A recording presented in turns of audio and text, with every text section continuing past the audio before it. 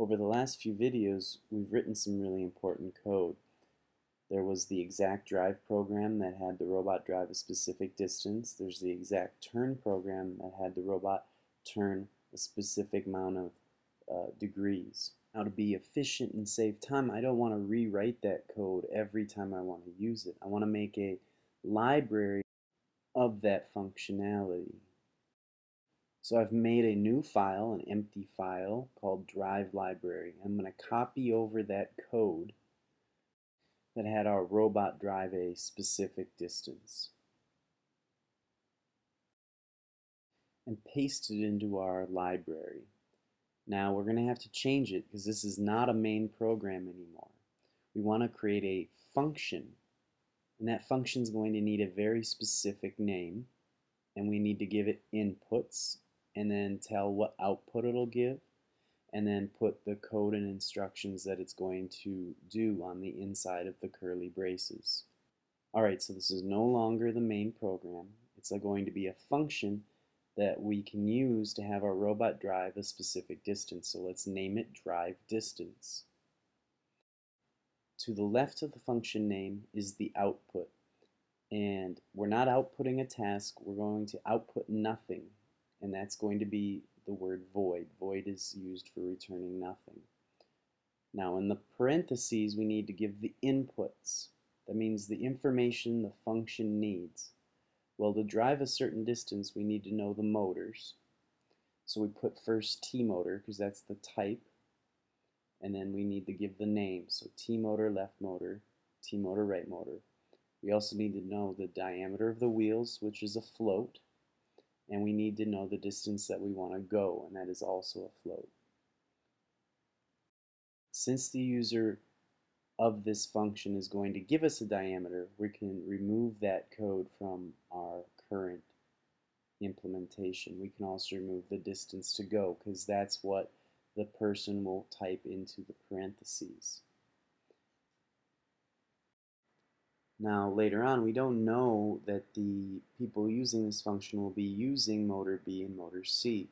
So we need to replace those with the names left motor and right motor from above in our function definition. So our left motor should be motor B, our right motor should be motor C, and we need to replace those so that we can handle any motors that the user wants. And that's it. We have created a new function similar to the functions that you would see in the function library. Let's make a function for driving a turn.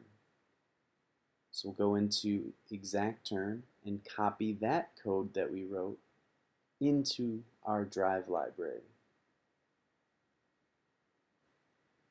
Alright, now it's pasted into my drive library and we need to change it. Again, it's not a main task anymore, it's going to be a function. And this function needs a name, a specific name. So this code turns a robot, so we're going to call it drive turn. And it's not going to return any information, so it's going to have void as its output. And now we need to give the inputs. Well, we need to know the motors so that we can turn. We need to know the sensor for the gyro. And we also need to know how many degrees to turn. Alright, so the user is going to give us the degrees to turn, so we can remove that. And I'm going to change up this code so that it's a little bit easier. I'm just going to set the motors that they give us. Remember, it's turning, so the motors need to go in opposite directions. So one's going to be positive while the other one's going negative.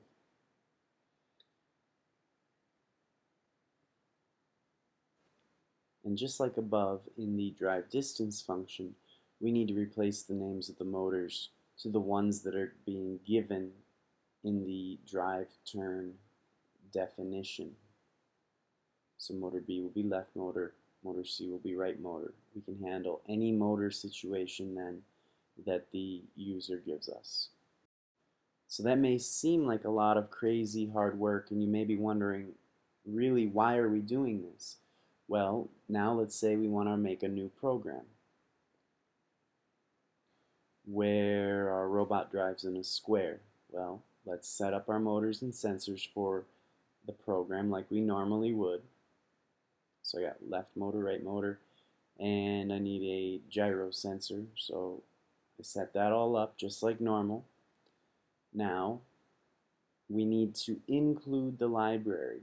So you can go up here and put pound, which is the pound sign, and then put include, space, a quotation mark, and then drive library. Give it the name of the file, .c, and then another closing quotation mark. And now we can use those functions that we wrote in that library. We can use them over and over. So now I can call drive distance, give it the name of my left motor because that's what we said we would give it first. Second, we need to give the right motor. That's what we said we would do. Third, we promised to give the diameter. So I give it the diameter, and those wheels were 2 1/8. And the fourth piece of information was how far we wanted to drive. And so I need to make sure that those are both in inches. And that's it. That's all we need to do now from now on to make our robot drive straight. Now, let's say I need to make a 90-degree turn for the square. I use that drive turn function that we wrote. I got to give the motors, the turn sensors, and the degree. So drive turn, left motor, right motor. I need to give the name of the gyro sensor that we put up at the top. And finally, I want to turn 90 degrees. Copy this and paste it. We could put it in a loop or whatever, but so that it goes 4 times. And then download it and try it out.